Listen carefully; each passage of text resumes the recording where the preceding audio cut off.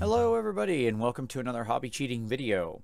And today we're going to talk about Pigment. We're going to talk all about how to use Pigment on your miniatures, or at least we're going to talk about more the weathering aspects of Pigment. There are actually lots and lots of ways to use raw Pigment on your miniatures. Today we're going to specifically focus on sort of weathering and environmental effects with Pigment. So let's just get right into it. I've got a little robot guy here I painted, and we're going to put some pigment on him in some various places. Machines are usually a great place to do it, but I will say it's a good final step on a lot of your miniatures, especially if you have miniatures who are walking through dusty, dirty, grimy places.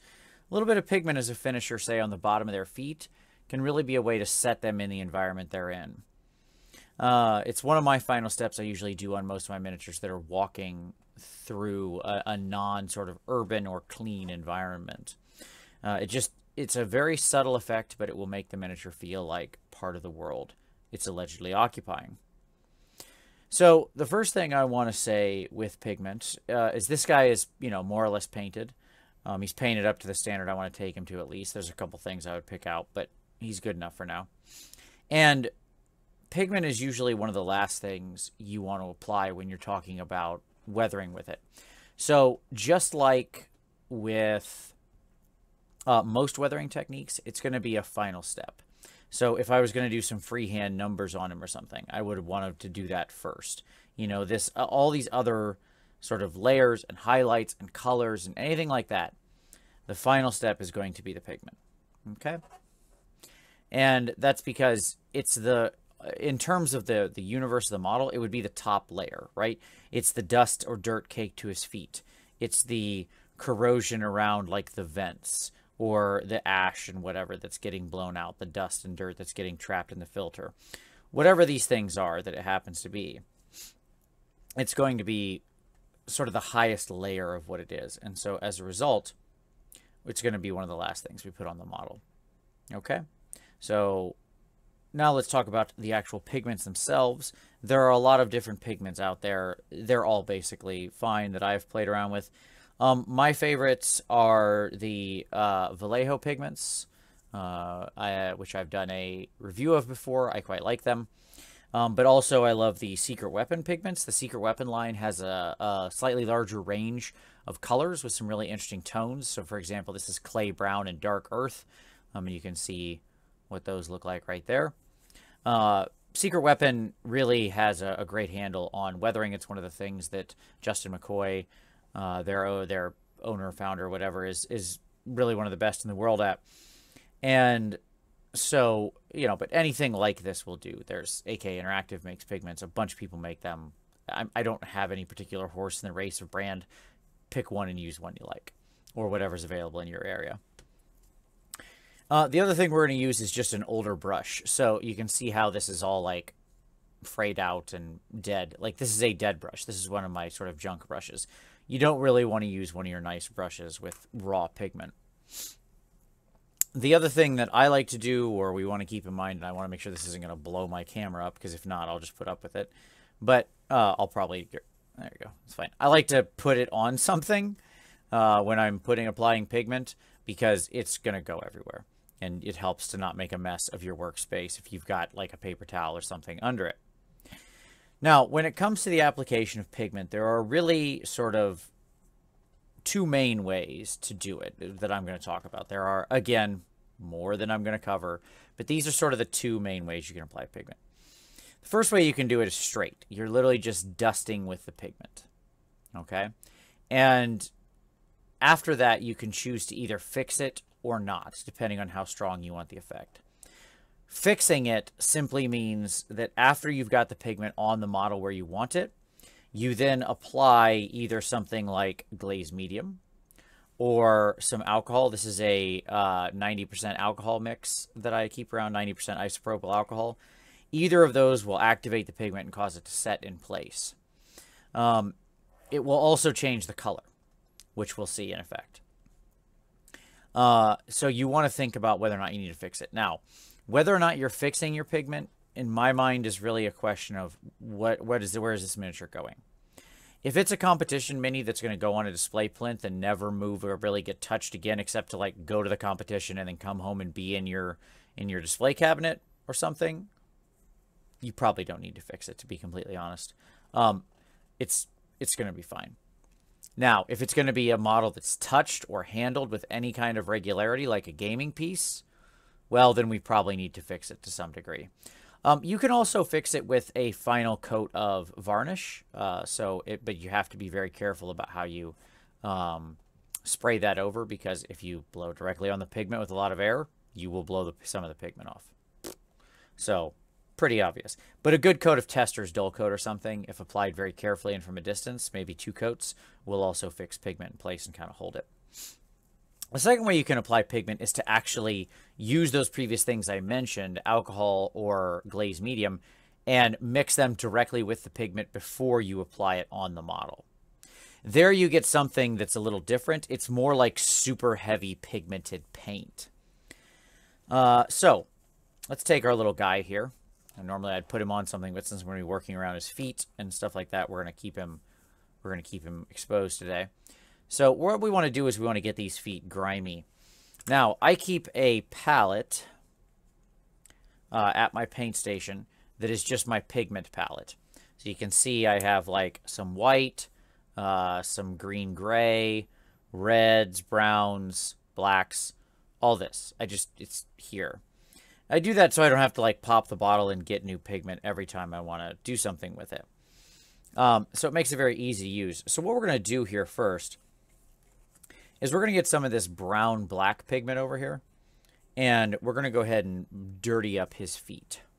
Okay? So right along here. So to do that, I just literally get some of this pigment onto my brush, and I'm just moving it around in the dust. As you can see here, you can kind of mix them together. And then what I want to do is just kind of stab it in there. Now, when you're just using the dry pigment, you can use a lot of it, and it doesn't really have a massive effect. You can see I'm not really moving the color a great deal there. Right? Now, this can vary. So the brown-black just sort of was a very minimal effect because this is already a very brown-green. And sometimes that's what you want. If you're just trying to place the model into the world, you don't want to go over the top. That's another thing with pigment. The nice part about it is if you're not mixing the medium with it directly, if I'm just dusting like this, I can come back and pull this off. Right? I can get a big, heavy brush, like this over here, just a big, heavy dry brush, and I can pull some of that back off pretty easy. Okay? So you can really control how much pigment goes on here when you're working with just sort of dry pigment. And a very subtle effect like that, I don't even know if that really shows, but just a little bit, like if you look at the difference between the 2 feet there, you can see the dirt and grime there, whereas not here. However, if you go with a stronger color or a heavier, more intense pigment, it's going to show up more. So for example, if I get into my black pigment over here, and I put some of that on, you can see how it's going to show. But again, I can wipe it down. It will tend to, much like a wash, it will tend to actually kind of collect in the resources, or in the recesses, sorry, stuff like that. Which can be good, because that's where dust would settle. It gets trapped, right? So just slight applications like that, okay? If you go with something that's real bright, like let's take some of this red pigment. I'm slightly off camera, but I'm just grabbing this very red, sort of Martian oxidized pigment here. So if I wanted to show this the guy walking on Mars, right? If the base I was going to do was maybe red or something. And so I wanted to bring that up. That will really show up. So the color of your pigment versus the model you're applying it to makes a big difference into how strong of an effect you get. So I would tell you that when you're doing this, make sure you think in terms of exactly how crazy are you trying to get with this, because you don't want him to look like he stepped in a puddle of red, right? This is such a strong effect. I would probably not use a red that strong. on most miniatures. So I can kind of get in there and just brush it off, get it back down, knock it back down.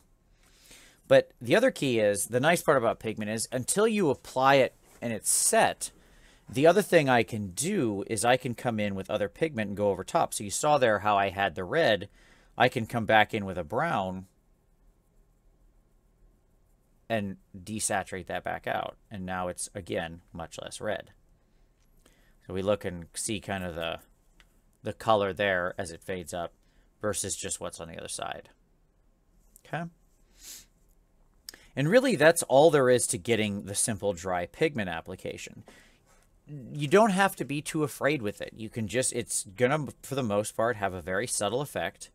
It's not going to move the color a lot. You don't have to work directly from the palette. Here I was, but let's say I liked this clay brown.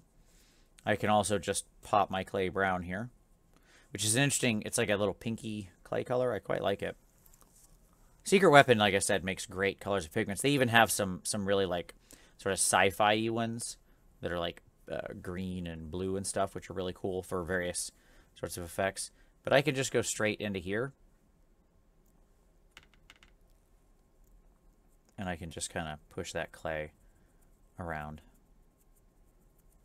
And there I get a more dry effect. But really, that's all there is to it. It's just, and you can see how you want to kind of let it collect in the resources like on top of this thing here, because when dust got settled in this robot, that's where it would settle, right? It's pretty much that easy. We'll do it again here over on the other foot. You can apply multiple layers of this pigment, just like paint, to get mixed sort of colors effect to show he's been walking in different environments. So I could start out with this very yellow dirt earth color, right? And kind of push that around in some places to get a nice subtle change. But then I could also take some black or some dark brown, and I could kind of push that along the very bottom to sort of darken up the lower parts, right? And then I could sort of finish. I just, when I want to knock it out, I just wipe my brush across a paper towel with this brighter clay color up higher if I wanted to show kind of a lighter effect and that getting trapped in there. So you can think of it just like paint, and you can create layers of this to create some subtle, interesting effects of the different types of dust and environment this guy's been walking through. If you're doing it on things like feet, you want to make sure you go all the way around, right? You want to get the whole foot with the same thing. Don't just do the outside, do the whole foot. That kind of thing. Again, this is a pretty subtle effect, depending on what you put it on. Now, again, if this person had, if this was like a humanoid character who had, let's say, black leather boots on, it would be real subtle. But if I went to my white pigment, it would stand out like shock. So think about how strong of a contrast the pigment you're applying is, and that'll basically tell you how strong the pigment's going to stand out if applied as a dry pigment. Okay. It's also great for things like vents. Now, with vents, like these back on the back side of his arms, you can kind of capture the burn. This can be a good thing at the end of guns, like especially guns that are supposed to be getting real hot. Can be a great way to sort of capture the burn on the end of a gun, because that is what's happening on the end of a gun there is carbonization, and that looks very much like a pigment. So for this, I've got some dark earth here from Secret Weapon, and we're going to focus on our black. Now, for this side, I'm going to go ahead and use the fixer as part of it. With these feet on this robot, I probably wouldn't do much in the way of applying a fixer, because I'm not going to touch the model by the feet, and if that's all I was doing, I'm good enough with it. Will some of it a little bit fall off over time? Sure. But that's okay. However, with this back here, this is up on the model itself, and I want a stronger effect. Okay, I want this to look like there's just a deep char in the center of this thing. Okay, so what I do is on my palette here, on my palette over here, I'm going to take a little of my 90% plus mix of isopropyl alcohol.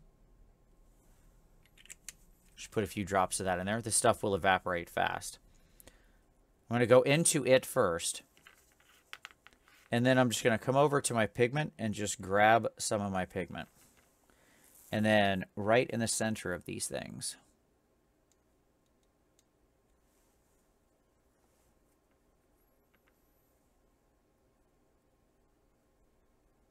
I'm going to go ahead and just kind of drag it around. Just like the paint. Now, notice how screwed up your brush gets instantaneously. That is why you do not want to use a nice brush for this. Okay? Now I can keep going back into the pigment, and I can keep applying more and more of it, depending on how dirty of an effect I want. I'll show you down here on this leg where it'll really stand out. The brush still has some of the alcohol in it, so if I wanted some sort of grime right in here, oop, need a little more alcohol.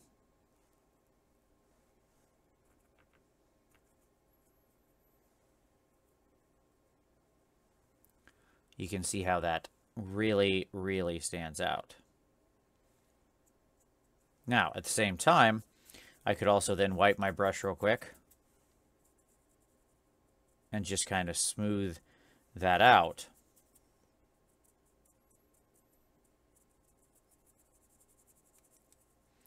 To almost feather the effect, just like I would paint. And now what I get is that nice oil stain. At the same time, I can then take the brown pigment, the dark earth, if I want a little dirt effect. Oh, too much. Yeah, that's fine. And I can push that in there. And if you do too much like I just did, because you get impatient, guess what? I didn't put any strong fixer on that one. There we go. Can pull it right back out. Easy peasy. No mistakes. Just happy little accidents. And now I get a nice brown red effect. Same thing I can do back here. Back on these vents. If I want a little touch of brown in there, I can just come in. Just drop some of that pigment right on there to show the dirt that's been captured in there. Wipe off my brush. And then what I can do, if I want to fix it afterward, make sure this is all locked in. However I want this to look. Maybe I want a little red in there too. We can put a little red in there. Maybe there's a little bit of Martian dust trapped in there as well. That looks super red on camera. It's not quite that red in reality. Oh, well, we can knock that back a little. Let's just kind of push that together. Let's grab a little more of the black. Too much. It's okay. When you're working with pigment, you got to kind of find the happy medium. But the nice part is you can just kind of go back and forth. There we go. Okay. There we go. All right. So now if we've got the vents looking how we want, a little bit of browns, a little bit of orange, whatever, it's got some char. Now we can take our alcohol mix and we can just touch it very lightly to the area. I'm not brushing. I am touching and letting it run off the brush. So I have a lot of the alcohol mix, and you'll see how I just go doop, doop. Very light touches. If you brush, you will pull it off. Okay? We can do the same down here. Do a little touch. You see how it capillaries along.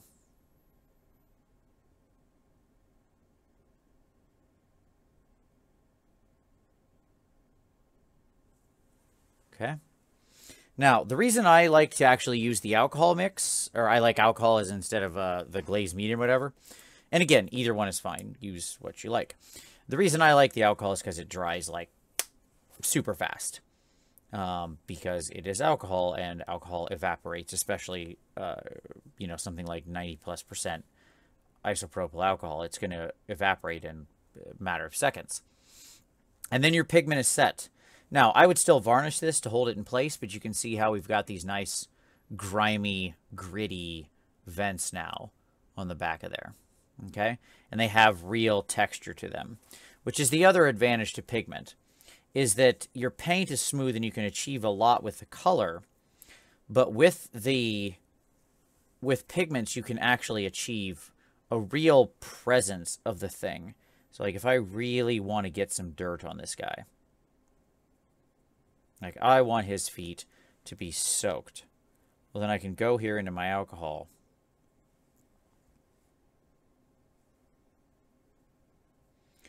and I can get some real mud on here, right? I can really get that pigment and just really, really build it up. So if you've ever got some super heavy weathering where, you know, somebody's been walking through like, you know, thick, thick mud, or that's what you want to capture. Now, the other nice part about how you can apply it with the fixer, like you can see how heavy the actual texture that created. Okay. The other nice part about this is as the alcohol dries, you can go back into your dry pigment and apply some across the top. In general, the colors of pigment will be darker with the fixer applied than without. What that means is that you can get the effect of wet capillary traveling up the miniature. Okay? So I can get my alcohol, by the way, in my palette evaporated in the amount of time we've been talking. That's how long it takes to evaporate out of your palette. But what that means is you can take some of that and I can touch in there. Now, it will dry roughly the same color. Roughly. Okay? This is way more pronounced, the distinction when it's wet. It is not going to stay this dark brown. So when you're applying pigment with the fixer attached, you have to have a good idea of what it looks like. But it will come out a slightly different shade than the pigment on its own. And that's because of the way the sort of pigment is going to settle amongst the fixer. Like the way those little molecules are working together. So I actually like to go back into my dry pigment when I'm doing something heavy like this and just kind of almost blend along the edge there. You can probably see from this that this can also be a fun way to do some very heavy, like rust and weathering effects if you have the right pigment colors for that. But you can see how now this guy is, you know, has walked through a much deeper, darker mud. Like we have moved the color of this very strongly. We could put some black on top. Like we have moved this around, okay? Compared to our original foot, which there was our other side. So you can go overboard with this too fast. It's real easy. And if you're going to do something that heavy, then you want to be bringing it up into the model and fading it out. Like nothing would get that heavy without having some other way and traveling some distance up the miniature. What I mean is you want to slowly decrease the pigment amount on the miniature as it travels up. Okay? So when you're thinking about applying this, lighter is better. And if you're going to go heavy, make sure it travels the appropriate distance up. Okay? Because this guy would be walking, any mud that got this thick, he'd be walking through it. He'd be splashing around. It'd be kicking up, right? Every time he took his foot up, he'd kick some of the mud up into these upper areas and so on and so forth. And then what you can do is you can get a nice smooth transition up the side of the miniature. So whether you're going a little more light and it's just something there to be a little, you know, a little bit of an accent, perhaps, you know, a little dirt or pigment to show that he's in the environment, something very soft like that. Or whether you're going very heavy, the techniques are much the same, okay? You just want to make sure that it fades into the miniature. Pigment's there to create a subtle effect, not to totally recolor your miniature. If you're going to use the fixer with it, you can either apply the pigment first and then just drop the fixer on. Again, this is now set in here, but the key is I don't want to actually brush the alcohol in. Whenever I fix it, I want to just get a nice brush and just go drip, drip, drip, light touches, right? That way I'm not moving any other pigment around. I'm just relying on the capillary action of wherever it is that I'm touching it to hold it in place. As far as fixtures go, you can use, like I said, some glazed medium, thinner medium, Lamia medium, 90% isopropyl alcohol.